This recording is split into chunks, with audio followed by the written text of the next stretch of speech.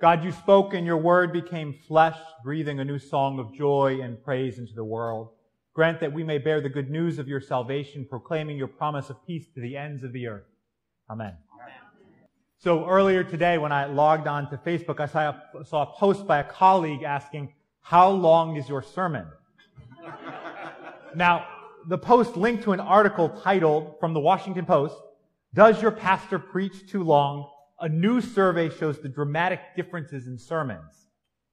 Pew Research analyzed over 50,000 sermons to find the average length was 37 minutes. Is that not okay? Are we not looking for 37 minutes? Although, mainline, it's okay. I'm not going to preach for 37 minutes, I promise. It's okay. Mainline Protestants, it's just 25. That's okay too, right? That's like twice as long as my normal sermon. So I was like, oh, I got to get to work for tonight. I need to dump. No, I didn't do that. I promise. But in fact, this night is kind of a hard time for preachers in some ways because it focuses on a part of the Christian story we know so well, right? And I'd wager most of us have at some point probably been a shepherd or an angel in a pageant or maybe Mary or Joseph even. And I think one of the ways that we preachers can get in trouble is that we feel like we have to preach to a certain amount of time, perhaps, or that we try to say something new, right? But I think that isn't really our job. As often as not, especially when we're talking about well-known passages of Scripture, our job isn't to find a novel thing to say, but rather invite those gathered to remember what they already know. So I don't pretend to have anything particularly new to say tonight, but I do hope that our time together invites you to lean into the story of Jesus' birth and to let it and all it means for us remind us of why we gather on nights like this. That being said, I'm going to begin by doing something I never would have imagined thought possible. I'm going to quote a Will Ferrell movie in a sermon. I don't know how many of you know who Will Ferrell is. He is this gentleman here, right? You might know him from the 7 years he spent on Saturday Night Live in the mid-90s. This is Will Ferrell from that time. So ringing the cowbell, right? Yeah, cowbell. So I should have given a cowbell up to our percussionist up there. That would have been a good moment. But then he was in a movie after that called Talladega Nights. So, where he plays Ricky Bobby, right? So this is Ricky Bobby. Okay. Now, Ricky Bobby was a race car driver, as you can tell from the picture. He was a great NASCAR driver, in fact, and he was trying to stay number one. That's kind of the theme of the movie, what it's about. Towards the beginning of it, there's a scene in which Ricky and his friend Cal and his family gather around the table for dinner. The table's full of various kinds of fast food, and Ricky begins to pray in an indistinct southern accent, and I'm not even going to try to imitate it. And what follows is edited for both length and content, so to be clear. But Ricky Bobby begins and says, "Dear Lord Baby Jesus," or as our brothers in the South call you, Jesus, "we thank you so much for this bountiful harvest of Domino's, KFC, and the always delicious Taco Bell. I just want to take time to say thank you for my family, my two beautiful, handsome, striking sons, Walker and Texas Ranger, or TR as we call him. Dear Lord Baby Jesus, we also thank you for my wife's father, Chip, and we hope that you use your baby Jesus' powers to heal him in his leg. Dear tiny infant Jesus," and then his wife interjects. She stops him and she says, "Hey, sweetie, Jesus did grow up. You don't always have to call him baby. It's a bit odd and off-putting to pray to a baby all the time." And Ricky responds, "Well, look, I like the Christmas Jesus best when I'm saying grace.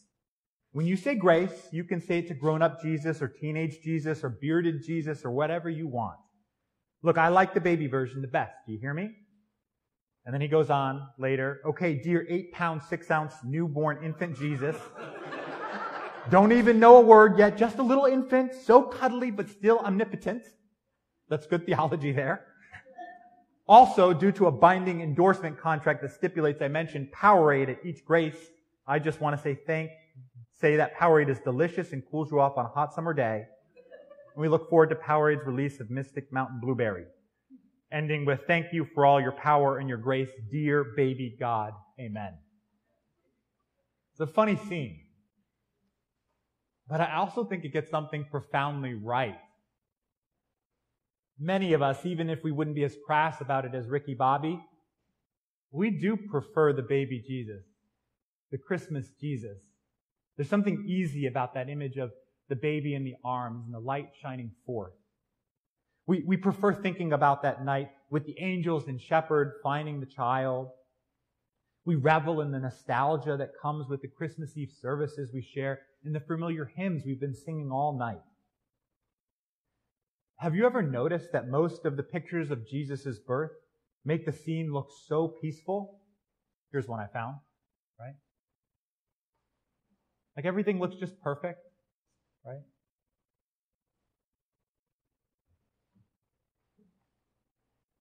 There's this one, another one. You kind of see the light even coming from the baby Jesus, right, into the scene. I know you can't see it well in the choir. I'll show you pictures later, I promise. Or here's one that I like too. This is when the shepherds actually find Jesus, and you can really see the light coming off the baby in this one, right?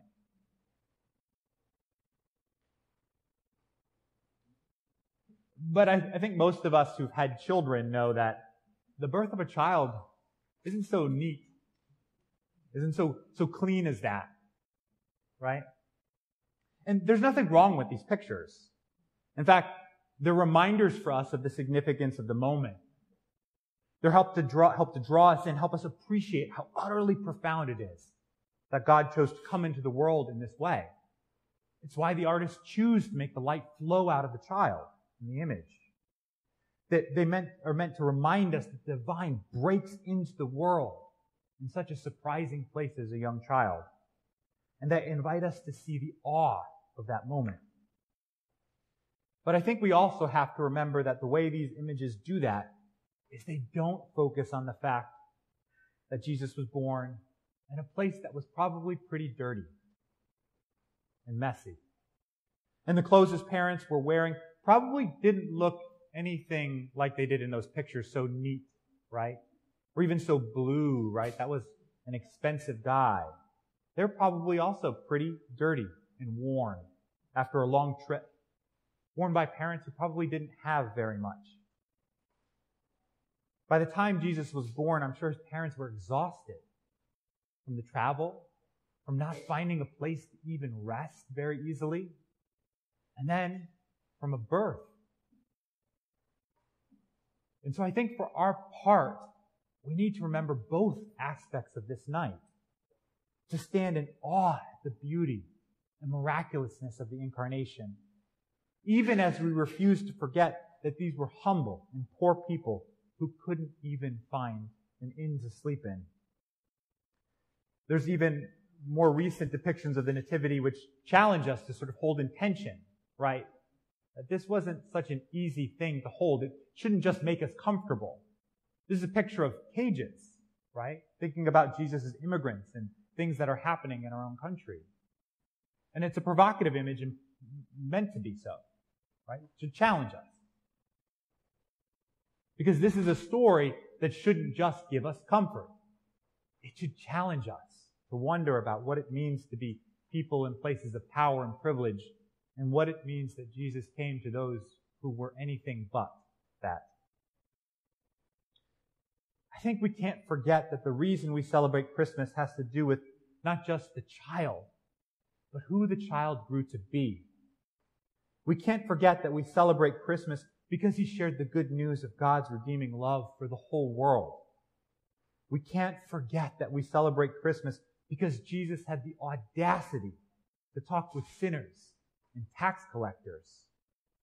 We can't forget that we celebrate Christmas because he upset those in power by proclaiming God's love for those society had cast aside. We can't forget that we celebrate Christmas because he went to the cross and died that we might know what love would look like. We can't forget we celebrate Christmas because it eventually leads to the resurrection and the Easter to come. If Christmas is to mean anything for us, we can't forget that it's an invitation to know and to love not just Jesus as a child, but Jesus is God, made man. The same Jesus who taught us that loving our neighbor is not just about loving the people who live near us, but loving even those people we're supposed to hate. That's the whole point of that window, which you can't see very well right now, but is over there, where Jesus tells the parable of the Good Samaritan, right? The Samaritan, shockingly, the neighbor to the Jew. When we celebrate Jesus' incarnation, we have to be willing to see past the glory of the moment, to recognize how it invites us to live more fully as God dreams for us to, each and every day, in response to that ripple that happened as a consequence of God coming into the world in that particular way. Writing about this mystery of incarnation, David Lose asks, what does the incarnation really mean? Yes, of course, always it means that God chose to enter into our humanity in all of its fullness and foibles, its power and pain, its joys and sorrows. Yes, of course it means that God would even experience death itself, only to defeat its determined grip on our lives and turn it into eternal life. But what does it really mean for us, here and now and today, beyond the truth of Jesus of Nazareth and the promise of an empty tomb? The incarnation means that at the same time, the incarnation is a revelation of God. It's also a revelation of who we are. We begin to realize that in God's decision to become human, that our humanity matters. We begin to recognize that in God's commitment to bodies, that our bodies matter. We begin to remember that in God's determination to be known in the flesh means that doing ministry in the flesh matters. Tonight, friends, we celebrate God becoming man, and by doing so, God inviting us to be more than we could ever be on our own. Tonight, we stand in awe that God loves us so much He would choose to come into the world in a manger, surrounded not by the powerful, but by the lowly. And so this Christmas, I hope you enjoy the chance to remember the story of Jesus' birth in its fullness. If you have children or grandchildren, I hope you take the time to read them the story of Christ's birth as a part of your holiday traditions. And I hope we take the time to marvel at the choice God made to walk with us. And more than anything else, I hope we remember that we come here today not only to glory at the Nativity, but at all that would come after. In the name of the Father, and the Son, and the Holy Spirit. Amen.